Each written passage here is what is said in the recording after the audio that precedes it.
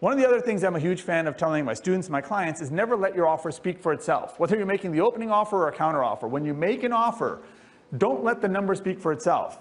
$50,000, $5 million, $100 million. Tell the story that goes with it. We are asking for X because ...